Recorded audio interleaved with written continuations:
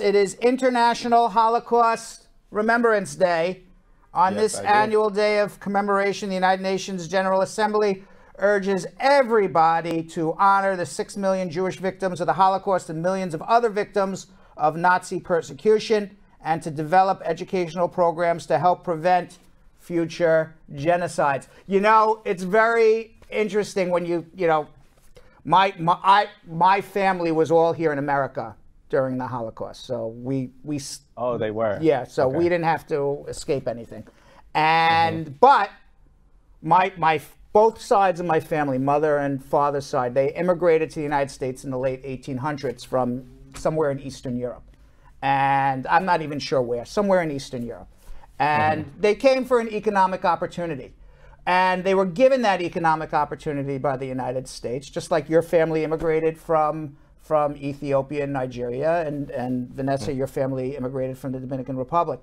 And had my family not immigrated, you know, you think about it, one generation, had they not been smart enough to not only think about themselves, but their future generations, because I'm sure they were thinking about their future generations.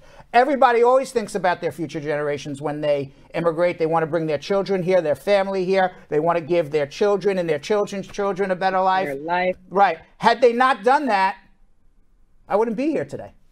Yeah. I would never even, I would never have, my grandparents probably would never have made it through the Holocaust. I wouldn't be here. There'd be no branch alive. There'd be none of this.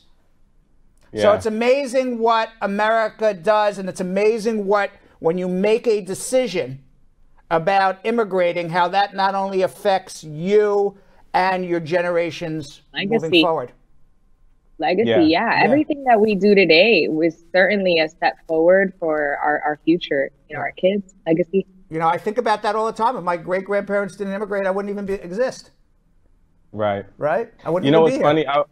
I legit was thinking about that. I don't know if you guys have ever seen the show Outlander, but it's a show where someone goes back in time, and they like see either their ancestors or just like back in like the 1700s. And I'm like, wow, like if I could do that and just talk to my ancestors and like see how they lived, you know, and like compare it to today, it's just wild that how, you know, just it took one person to come to the States and like literally change our lives. If it wasn't for them, none of this we would not have no show. We wouldn't be here. Yeah, it's wild. That's right. And it's I always wonder like what our life would have been like if they didn't.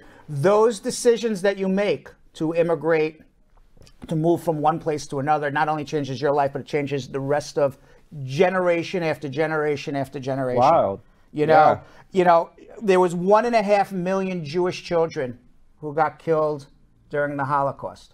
1.5 million Jewish children. Those children never got a chance to live, and had their parents decided to move somewhere else, maybe they would be alive today. Maybe they would have done something very special. You don't know. Now there's so many different stories during that time. This is actually one of them during history class, not because of, you know, the actual occurrences, but this is actually was always my favorite chapter to study in history, because going over dictatorships and how one person could have so much power over an entire community this way that would affect so many generations to come.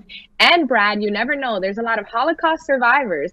So maybe you guys would have been that story. You know, I'm glad that not the story that we're telling today, but y'all could have been survivors as well and lived to tell the story. That's very true. And not only that, we talk about as a theme, especially, you know, now that Pumpkin's gone, it's not as big of a theme, but it was always a theme of our show that authoritarian dictators who always did terrible, terrible things all got elected in a democratic free election.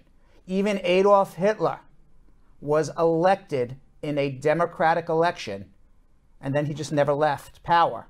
And then look what happened. Thank God Biden won. Thank God.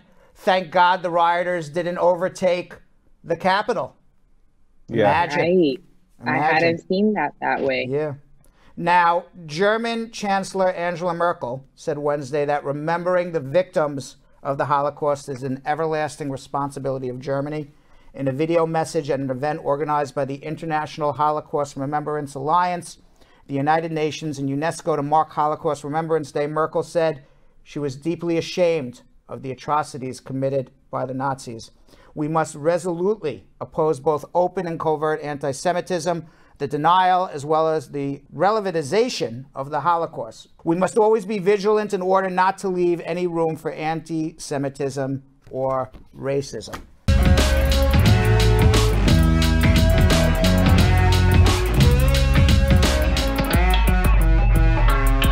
Thanks for watching. For more Brad Show Live, like and subscribe to our YouTube channel.